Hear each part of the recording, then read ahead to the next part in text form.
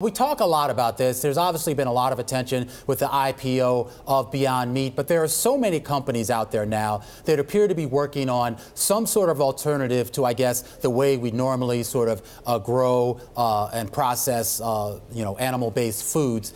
And I'm wondering, what is the actual consumer that we're aiming for here? Because this was originally pitched as an idea that it's appealing to vegans and vegetarians, but it seems that there's a much broader universe in play here. Yeah, absolutely. This movement is greater than just an individual pocket of people. I think there are actually 4 factors that are really driving this opportunity, and those 4 factors are: first, vegan, even though it's small, it is growing and it is attracting a lot of people. 2, there are people very interested in knowing how their food is made, where it's made, and what's its impact on the environment. And people have become very aware that agriculture, and specifically animal agriculture, has a big drain on the environment. Third, a lot of people are interested in eating more plant-based foods because they've been told that it's healthier for them and that they should include more plant-based products in their diet. And then finally, 4, with any other trend that occurs in the food industry, it's become cool.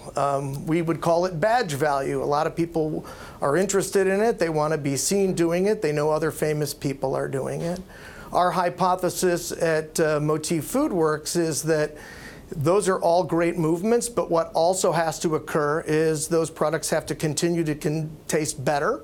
And also become more affordable. Right now, many of those products are priced at a very significant premium, and those are both things that the food industry requires. So, Jonathan, talk to us specifically about Motif. What's your role in the whole process, and what kinds of clients do you work with?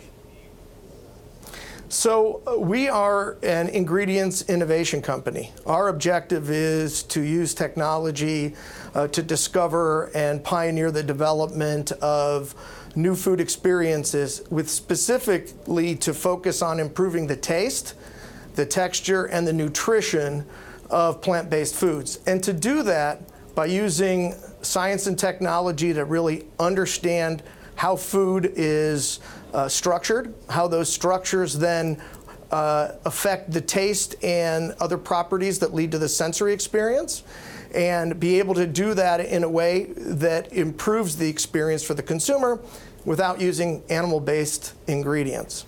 And so what types of companies are you working with here?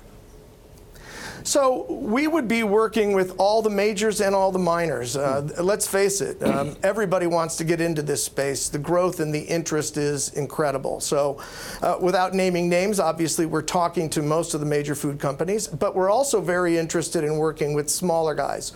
My experience in the food industry tells me that they will move faster, they will do a launch and learn approach, and those brands and those ideas will often be the starting point by which other bigger companies then come in and expand those and develop those even further. So we're going to focus on working in both areas. Jonathan, I want to ask a question about sort of, I don't know if it's an ethics-related question, but you identified several big trends working in favor of plant-based proteins and finding new ways through science to develop proteins that don't have maybe as much animal cruelty or environmental impact.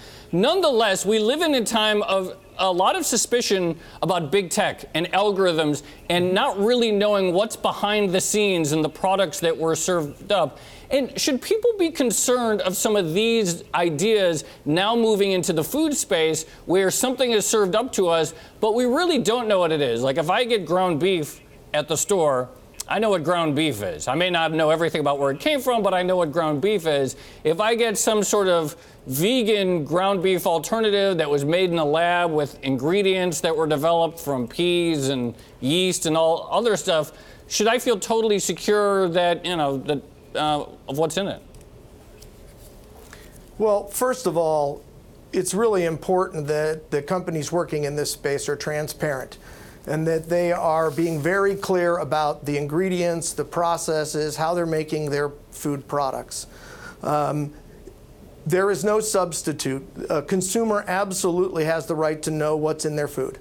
and to know how their food was prepared and what are the constituents. So I'm a firm believer that the first conversation between us and the consumer should be about creating trust and that we will be transparent and tell you exactly what we're doing.